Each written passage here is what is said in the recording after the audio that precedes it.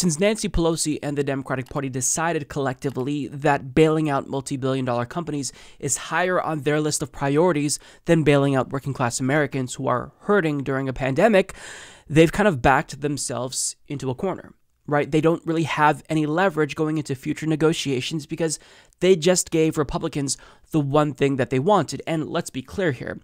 Democratic Party leadership, Nancy Pelosi, Chuck Schumer, they also wanted the bailout. But they also, unlike Republicans, have to maintain this facade that they care about working-class Americans. So if you already give Republicans the one thing that they wanted, what incentive do Republicans have to come to the table and meet you even halfway on another bailout package for the American people?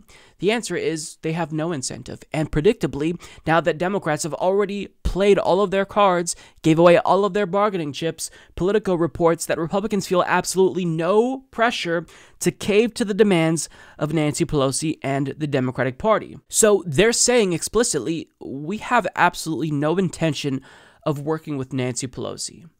And Nancy Pelosi knows that she has to find some way to try and at least make it appear as if she's fighting for working-class Americans. So she has one move she can make here. She writes a bill, and she knows it's not going to get passed, but she at least makes it a really robust bill that actually would objectively be good for working-class Americans.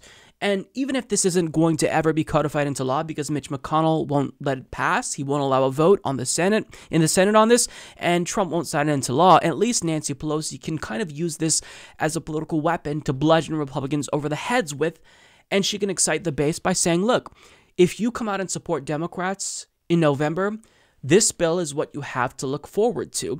And to an extent, she is doing this. She is doing politically what she has to do. And even if this is political theater, you know, she's doing what we expect her to do. Take a look. It might be partisan on their part, but it's not partisan on our part to meet the needs of the American people. Now, this is exactly what we expected, but I will say it comes 2.5 months late because we're in a pandemic and people are hurting. Millions of people have filed for unemployment. People are literally going hungry in this country. Thousands upon thousands of people are dying every single day. So if Nancy Pelosi genuinely cared about the American people, she wouldn't have agreed to any bill if it didn't provide Americans with adequate relief in round one. Because she knows how Republicans operate. She's not a stupid person. She knows they're going to play hardball with her. So if you don't get everything that you want the first go around, or at least most of what you want, odds are, especially if you give away everything that Republicans want to them, they're not going to come back and meet you halfway in the future. So her only play now is to construct a bill that is so robust, so progressive, it excites the base. Give Americans everything that they want. Bring together all wings of the party. Bring progressives into the fold who feel demoralized currently after a very, competitive primary where we lost, and adopt all of their policy proposals because it honestly doesn't matter at this point. This isn't going to pass. This isn't going to be codified into law. So she has nothing to lose and everything to gain. She can make progressives feel heard if she listens to them. And there's a number of demands from the Congressional Progressive Caucus that she can easily adopt and look like a hero. That includes a recurring direct cash payment, a moratorium on evictions and foreclosures, at least $30,000 in student debt relief, suspending debt collection, expanding Medicare to those who lost their jobs due to COVID, fully subsidizing the cost of healthcare expenses for victims of COVID-19, increasing food stamps, creating a federal paycheck guarantee program, instituting vote by mail ahead of November's election, because if she doesn't do this, she's basically setting up the Democratic Party for failure. I mean, she has no reason to not add all of this. You have to bring progressives into the fold, make them feel heard as a leader. This is a sizable wing within your party. So if you keep isolating them and marginalizing them, you're just going to drive them away. You have no reason to not adopt all of this because we know this is just about optics. It's not going to pass. But what did we get? Well, we got a bill with some demands from progressives, but even the good in this bill doesn't come without a really bad poison pill.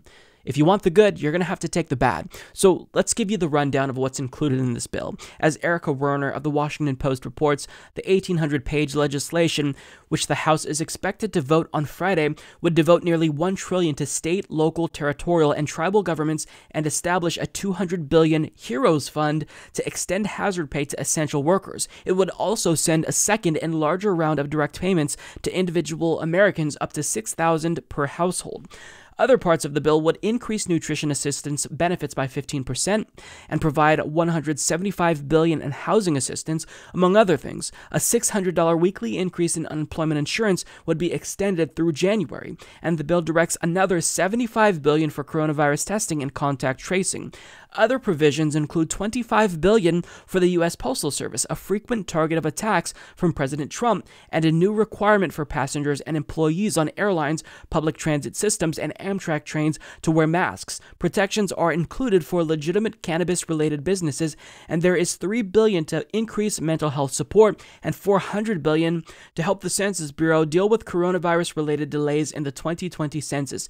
The Democrats' legislation also includes provisions to ensure that all voters can vote by mail in the November election and all subsequent federal elections, an idea that Trump and many Republicans have rejected because they say it invites fraud. It would be Congress's fifth coronavirus relief bill, building on the $2 trillion CARES Act passed in late March. But while the first four bills were the result of urgent bipartisan compromise in the early days of the pandemic, now the two sides aren't even talking and are moving in radically different directions. It's unclear when they will come together to produce another bipartisan response, but some Republicans suggested it might not be anytime soon. So let's be objective here. Let's give credit where it's due. There are some provisions in this bill that will absolutely help the American people. I think increasing food stamps by 15%, that's really important. Now, I personally would have bumped it up to 25%, give people that extra cushion, because you're not going to give them too much money in this instance, because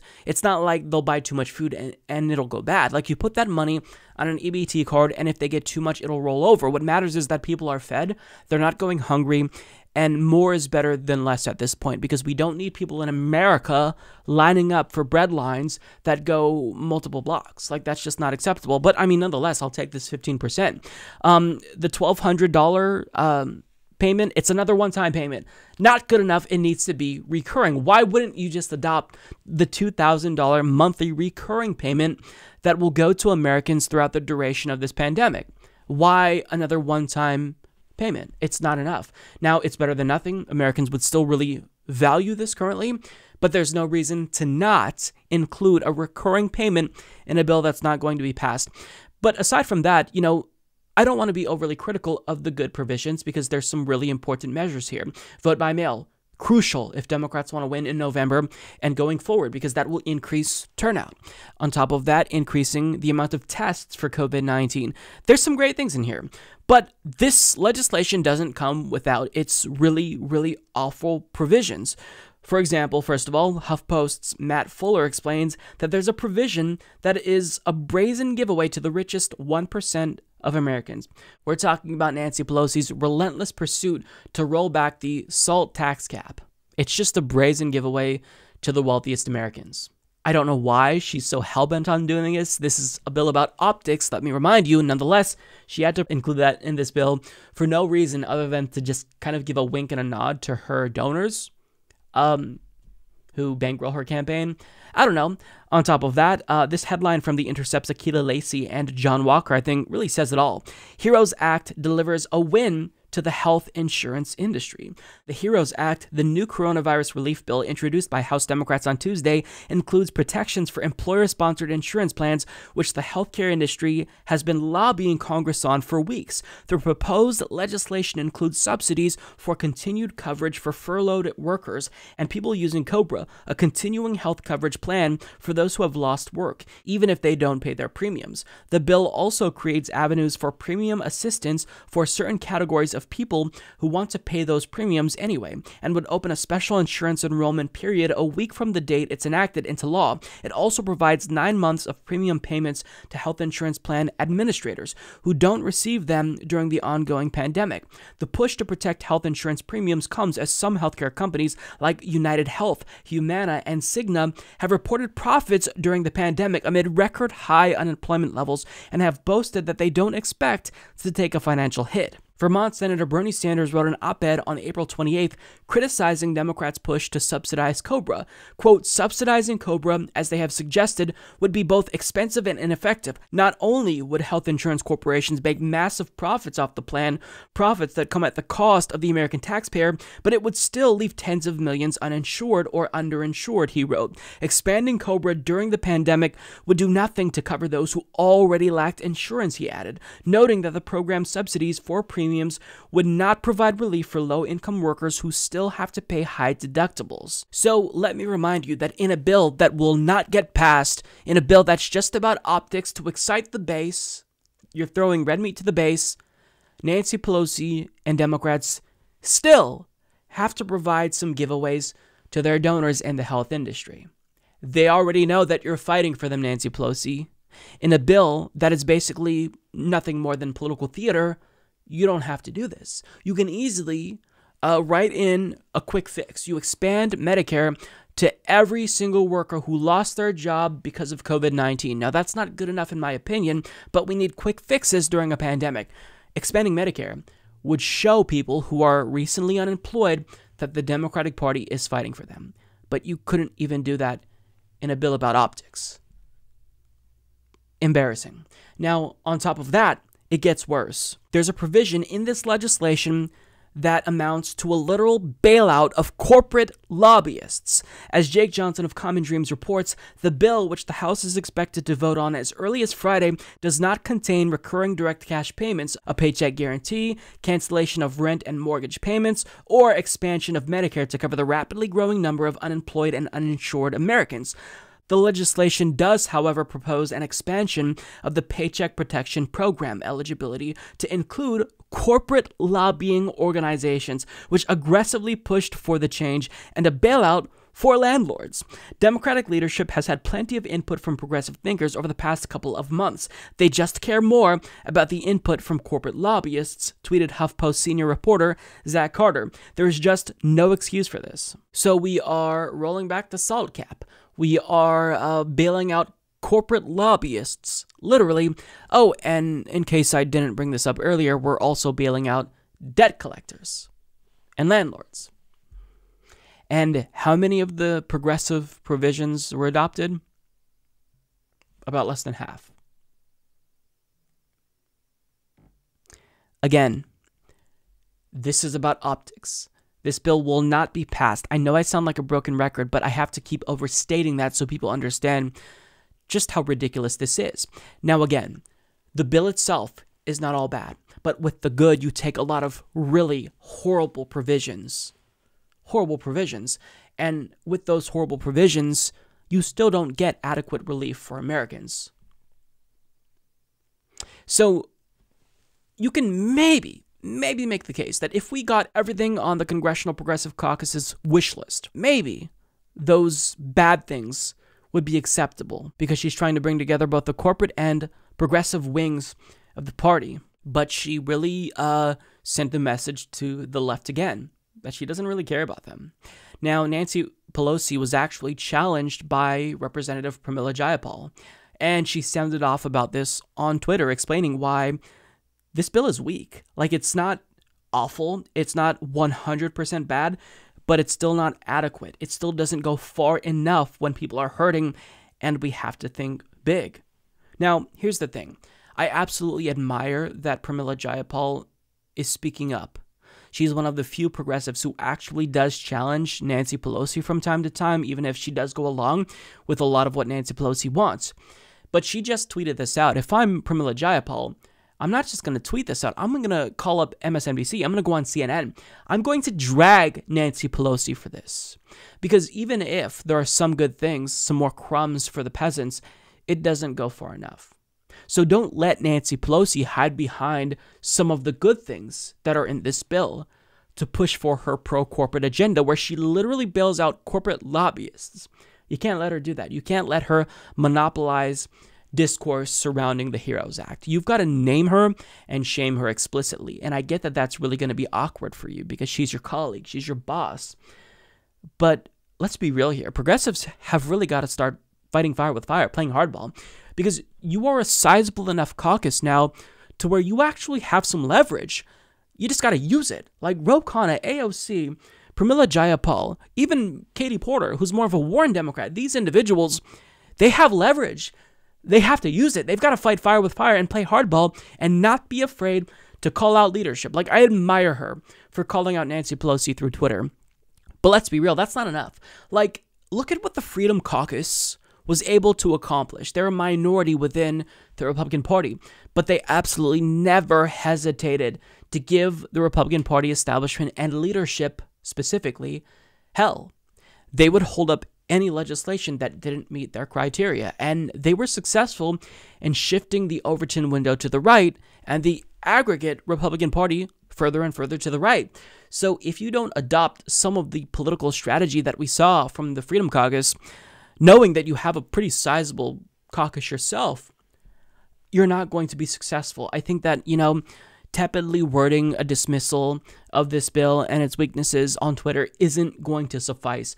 You have to actually whip the votes, get members of the Progressive Congressional Caucus to not vote on this, not support this, not back Nancy Pelosi when she needs you. Because if she knows you're going to be there for her like that, and every time she says jump, you say hi, how high, she's never, ever, ever going to actually take you seriously. She's always going to take you for granted. So, I think that what progressives and the left collectively need to learn from this is that Democrats don't take the left seriously because the left is always there for Democrats when they need them. So what we have to do going forward is withhold votes. Don't vote on Nancy Pelosi's legislation. Don't let her hold committee appointments over your head. Actually fight fire with fire. And if she wants to blast you, go on corporate media. Go on corporate media and blast her back. Corporate media will side with Nancy Pelosi.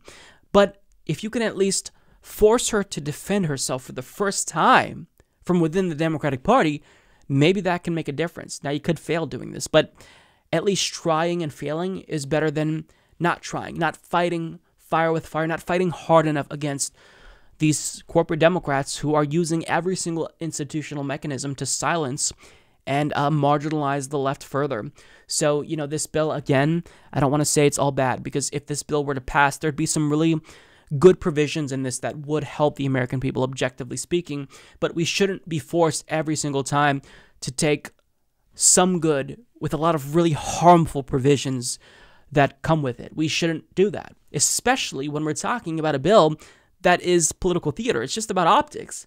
Can't we at least, for once, in a bill that's not going to get passed, have it just be clean? Have no giveaways to corporate America? Well, I think we can, but we just have to start using our voices. People in Congress, specifically progressives, have to use their voices more effectively, and I think they've really got to come together, bind together, and they've got to agree to be a very strong and vocal bloc, because if they don't actually start applying adequate pressure on leadership, they're not going to get what they want. They will continue to be steamrolled. Withhold votes, not just for these bills, but for leadership positions. You've got to fight them. If you don't, things like this are going to continue to happen. And look, I criticize Nancy Pelosi often because, I say that she doesn't know how to play politics when you see the way that she fights against Republicans, but I'm going to walk back everything that I said about Nancy Pelosi with regard to her not being strategically savvy, because she is savvy, right? She knows how to play politics. We see the way that she plays politics against the left. It's just that she's not playing politics with the Republicans because she agrees with them. She agrees with them on economic issues, so why would she fight them when they're doing what's good for her, what she wants, what is at the behest of her donors, quite frankly. So she knows what she's doing. She knows how to marginalize the left and play them like a fiddle. And it's time that congressional progressives put their foot down and not accept this anymore.